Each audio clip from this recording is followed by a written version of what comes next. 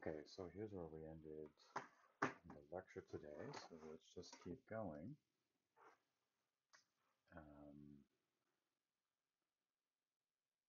we were at the greeting methods and some of the results from the test arm bed. Um, so if we look at, this is what we talked about so far, in terms of how the multi-bandits are defined. You're seeking a goal, but you don't have a state that you're tracking. You just have your actions and the reward that you're gathering. Talked about using greedy and epsilon greedy action selection. It's the simplest way to trade off this exploration, exploitation choice and trade-off as you're trying to make a decision. And we saw how a value, even is a very simple domain, learning your value of action gives you a way to find a policy to maximize some kind of output. And they have some experiments from the textbook showing a very simple domain with 10 different distributions. So what we're going to do is kind of generalize this now and say what it is that we're doing, and that's going to set the groundwork for the things we'll be doing next throughout the course. The idea is that averaging over a series of rewards can be used to build a learning rule, a rule for combining prior knowledge from your experience, your life, and using that to act in the future, right? So it really fits to the way people kind of learn, but how do we write that down mathematically and programmatically? So here we're just going to focus on taking one action at a time, as we've been doing. And so the formulation, if you think about what we've been building up in the algorithm so far,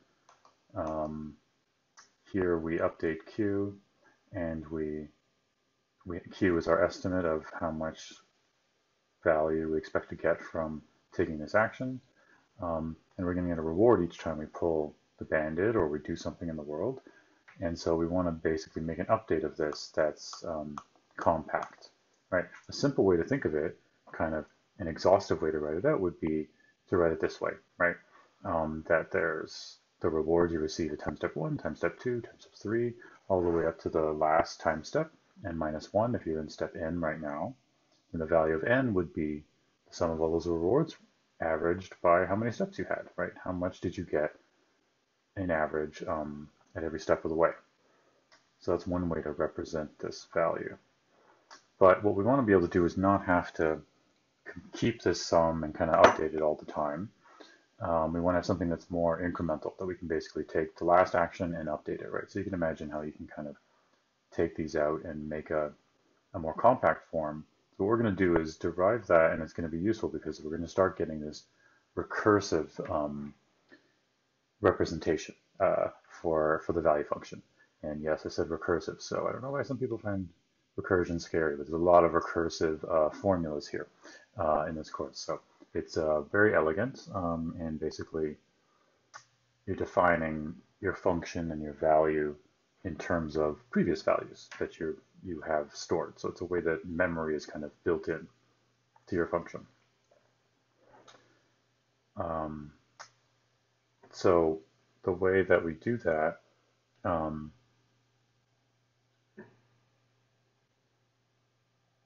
is what we're going to show next. So this is our kind of standard rule. And if you look at, we'll look at this is the answer, this is what we're going to derive to, and we're going to turn this form into that form. So that's what the next slide will do. So I'll talk about it briefly, and then you can kind of stare at it and make sure it works. But getting used to this general form is important. And if you look at just down here, the kind of general formulation of it, this is kind of one of the more important relationships or formulas in the course. It's not really a formula at this point. It's just a relationship between estimates over time and experience. We're going to have many forms of this over the course. More detail. Here is just kind of very conceptual level. You want your new estimate, right? What is the value of taking a certain action right now at this moment of time, this final time step that we're at, n, right? And the way we're defining that is take your old estimate, so everything you know about how good that is, and then ignore the step size for a moment here, take your old estimate, which is the same as you have here, so what you previously knew, and the new thing you just learned. So we're calling that target here, but in our formula it's the reward. So target is a thing that you've just kind of acquired or learned, or what you're currently choosing. So you're deciding whether you should do this or not. So you just found out that this is the reward you're getting, or you've learned something. So what's the difference between that? Because basically this is the thing you're estimating. How good is it to take a certain action? And target is how good it actually was, right? So the difference here tells you something about if you were right or wrong, right? And if this is positive, that means that the reality, the target, the reward you got, was better than your estimate because it's positive, right? And if your estimate was higher, then this is going to be negative, right? So if this term's negative, that means you overestimated it. It wasn't as good as you thought, right? So it's going to be negative. So if you think of what we're doing here, it's really a very simple optimization problem, right? We say, take the old estimate, so assume that you're right, and that's, if this turned out to be 0 when it was exactly as we expected, target minus old estimate, the reward we got was exactly what we expected in our Q estimate. This would be 0, that'd be 0. We just copy old estimate to new estimate, and Qn plus 1 would equal Q, right? That kind of makes sense, that if it was exactly as you expected, your model shouldn't change. But if it was different, then what do you want to do? You want to change your model to fit the reality, right? And that's exactly what this does, right? Because if you overestimated, you'll get a negative number here, and then you update your estimate by some small amount to push it down so that you don't overestimate so much. And if you were underestimating, if the target was better than you thought, or the reward was higher than you expected, then you want to push it up a bit. And step size here is just a way to say, well, how much should we push it up by, right? A small amount, but what is the right way? So that's the big picture. How do we get there? Because this is defined kind of mathematically. It's just an average, boring average of rewards, right?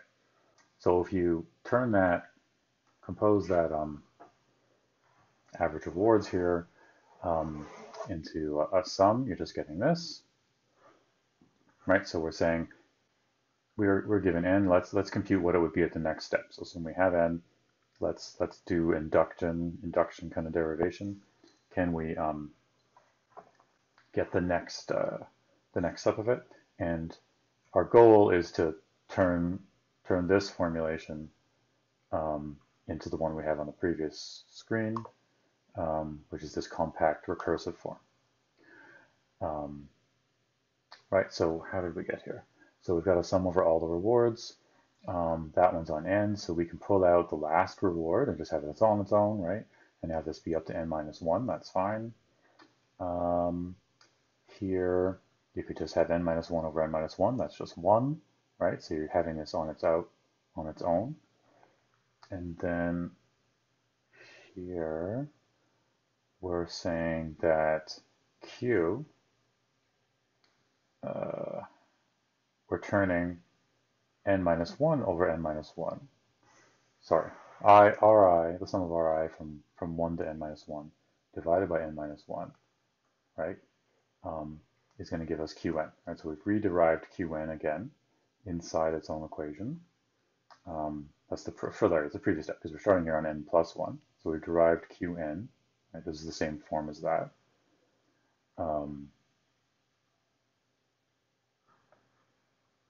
Right, this whole thing. So we can make that into Qn. And then we pull out, this was the thing where I had to add an extra note last time. Here, I'll just write what I had. So on this line, so that one's fine, right? So on this line, we can pull out just n minus q, and then we could say r of n over n, right? Because it gets pulled out on its own. And that gives us n of qn, right? Because now they're all over n. and Qn over n, right? And so the n's actually cross each other out, and we end up with, what do we end up with? N over n plus Qn on its own, and then minus Qn 1 over n Qn.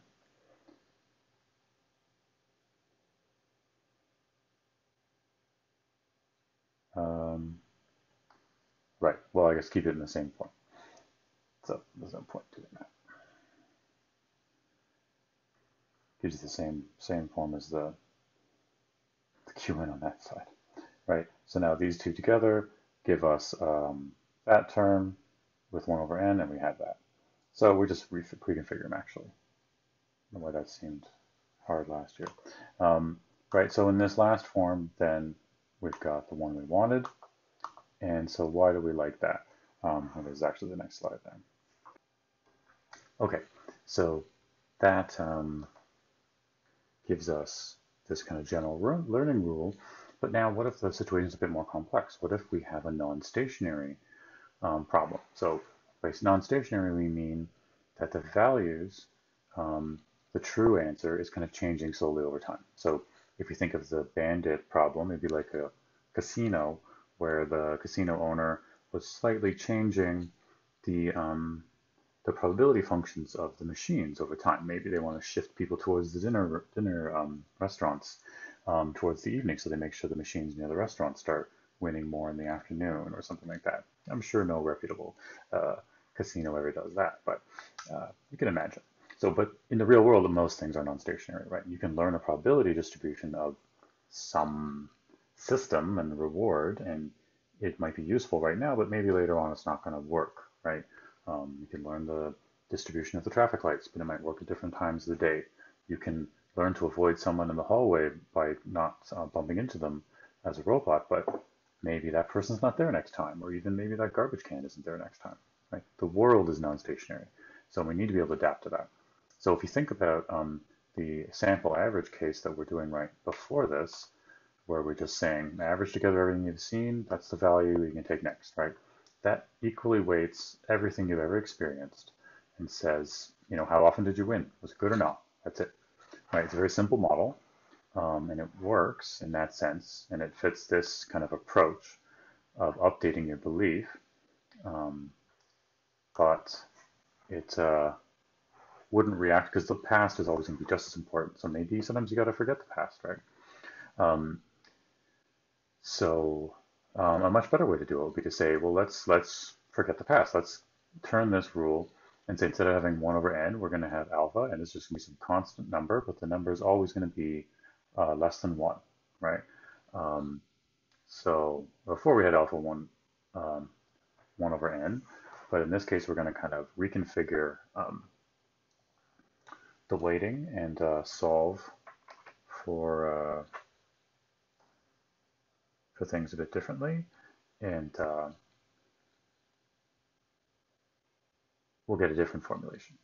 Right? So here, and then if you go to section, I won't go through it here, but equation 2.6 in the textbook in Sutton Bartow,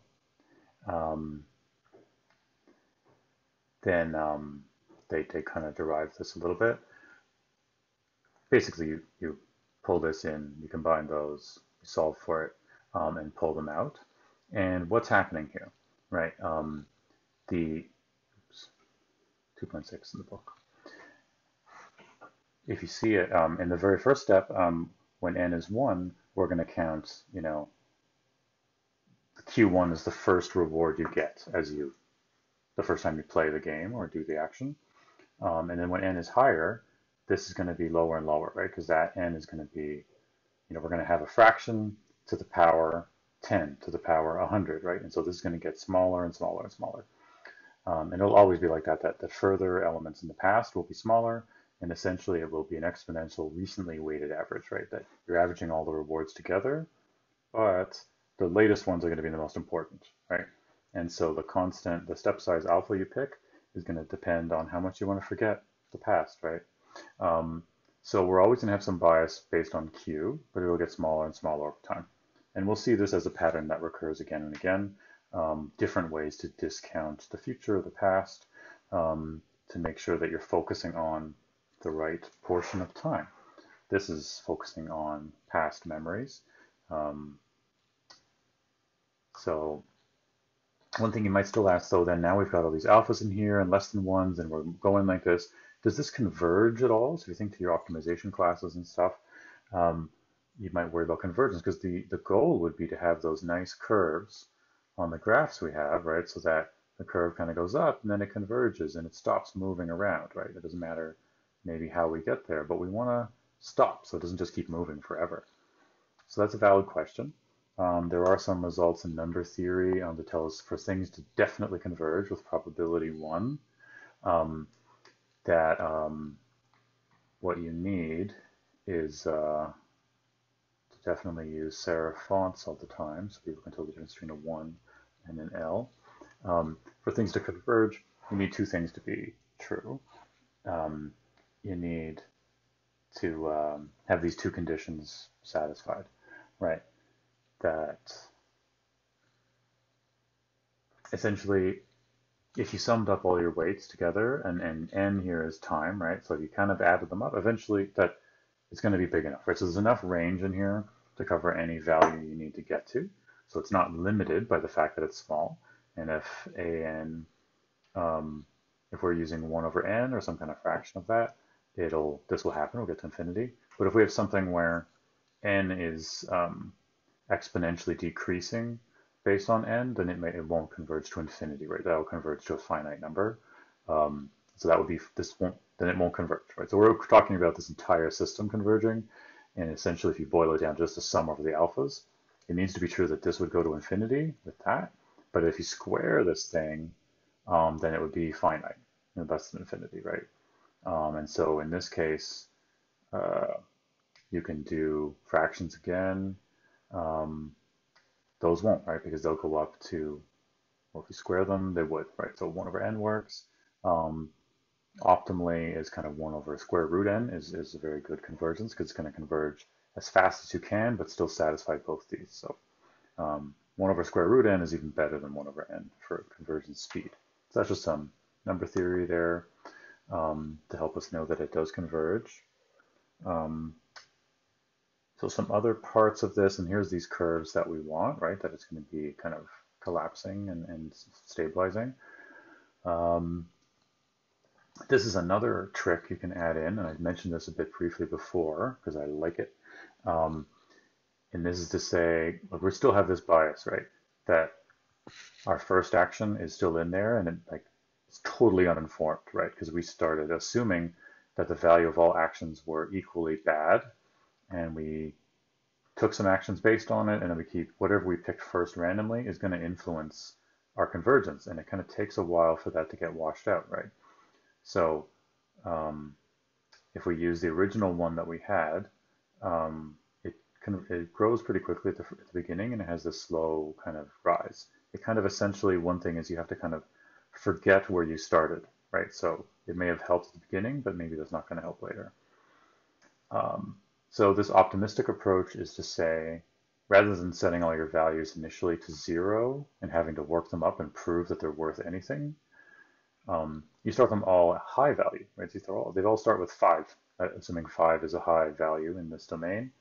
And then you're gonna have to prove them wrong, right? And so if an action, what does this mean, right? If you think about going through all the 10 arms that you're choosing, if you have never,